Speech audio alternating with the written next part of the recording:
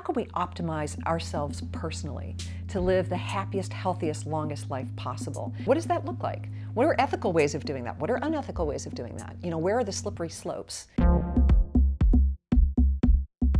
I'm Nick Gillespie, and today I'm talking with Jane Metcalfe. She's a co-founder of Wired magazine and the co-recipient of the very first Lenny Friedlander Prize from Reason. Metcalfe's newest venture is Neo.Life, a website that chronicles what she calls the Neobiological Revolution, the many ways that technology, medicine, and new forms of knowledge are radically expanding human longevity and the quality of life. Jane, thanks for talking. Thanks for inviting me. What are the main facets of the Neobiological Revolution? The basis of NeoLife is that computer science and engineering thinking has invaded biology. What are the similarities? What are the differences? And how do we think about biology and human life differently if we start thinking about code? We discovered DNA back in the 50s, in the early aughts, we learned how to read the code. Mm-hmm. Now we're learning how to write the code. How does that change things? Human beings have been evolving forever. The difference is the rate of acceleration and something very, very specific, which is our ability now to edit the human genome.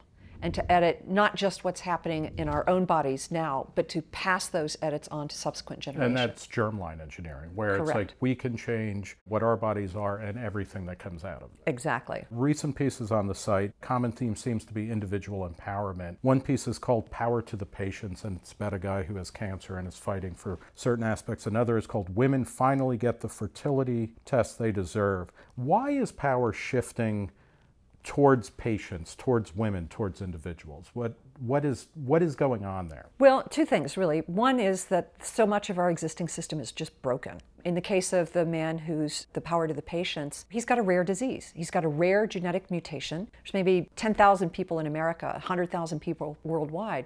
That may not be enough to justify a pharmaceutical investment in research to address his problem. That's called an orphan disease, and it's just they're kind of just left dealing with the symptoms. And so in today's day and age, you can sequence your genome, you can sequence the genome of your tumors, and you can start to use the tools of big data and artificial intelligence, machine learning to try and see patterns and correlations and ultimately causations that can help you understand not only what's causing the disease, but also potentially which drugs could best address the disease. And it seems it's all of a piece as well. I mean, in every other aspect of our lives, we're moving from kind of mass to niche, right? Yeah. So we don't all drink the same coffee. We don't all dress the same anymore. We can get personalized this and that. So why not? That's right. And there may have medicine? been, a handful of artisanal coffee brands, that kind of made it on a national scale. But I can't even imagine how many thousands of coffee brands now, and they may be very localized, and that may be enough to support their brand. It's not a women's site, but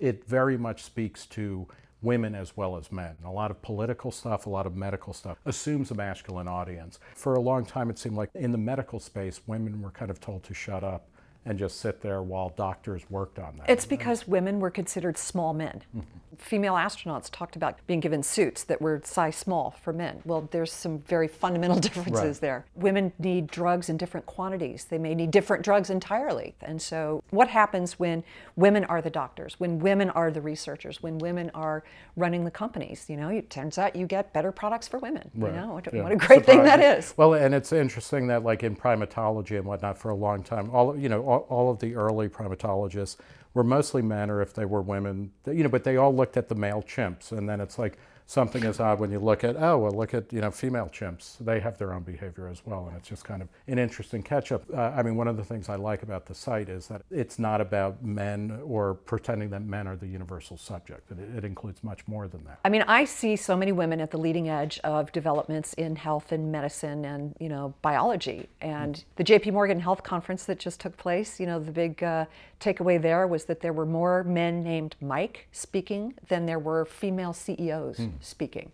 It was just, the numbers are crazy. And, at the power structures, at the largest companies, that's still the case.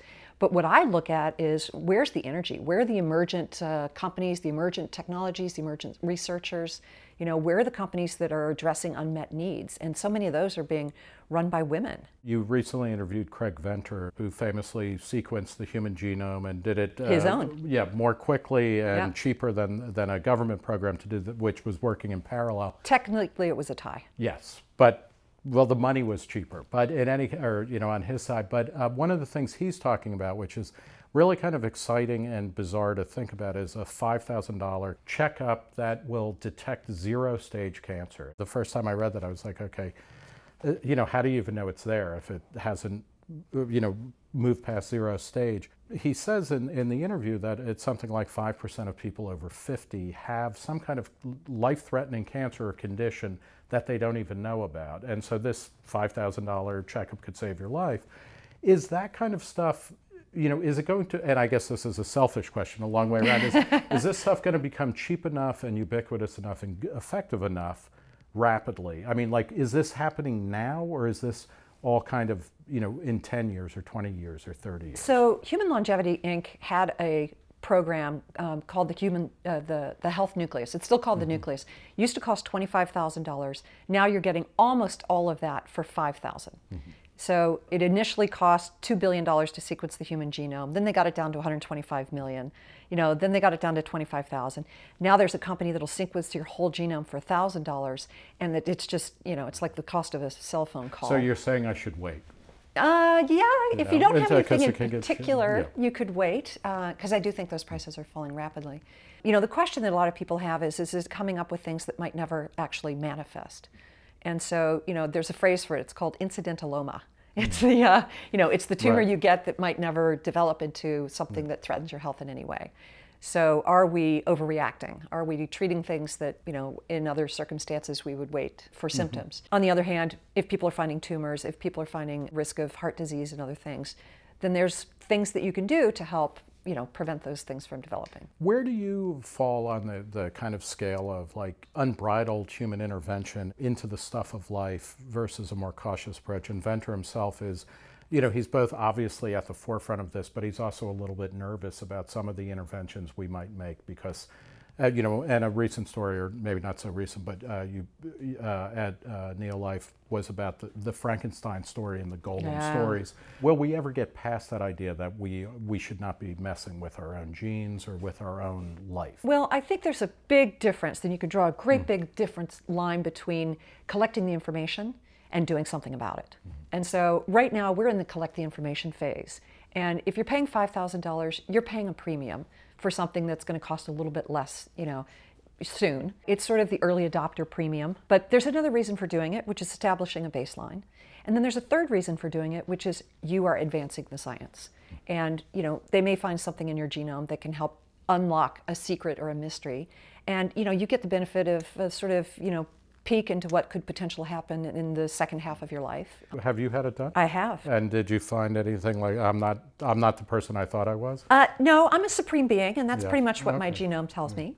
However, there were a few things that had I known them before I had children, I would have sweated about it throughout my entire pregnancy. So I'm just I'm glad I waited. You know, a friend of mine is a swimmer, and she found out she had stage 0 esophageal cancer, which is apparently a risk for swimmers who are inhaling chlorine all the time. So she did intervene, and she's glad for it. You know, Craig Venter himself found prostate cancer. That's also something that's good to do early. Would it not have advanced? Who knows? I think those are individual decisions. I just think having the power is what's important. Wired turns 25 this year, right? This 2018, month. This month, in January of 2018. As much as it chronicled the digital revolution, it also kind of heralded it and helped create it. Is there a continuity between what you were doing at Wired and what you're doing now at NeoLife? Absolutely, absolutely. In the same way that Wired didn't just cover the technology, we're not just covering the science. We want to cover all the aspects around it. There are a lot of cultural responses to this stuff. I mean, you can see this explosion of television shows and movies and books about, you know, AI and robots and, you know, what happens when we start editing our genome and so forth. You know, there's huge moral and ethical conversations that need to take place.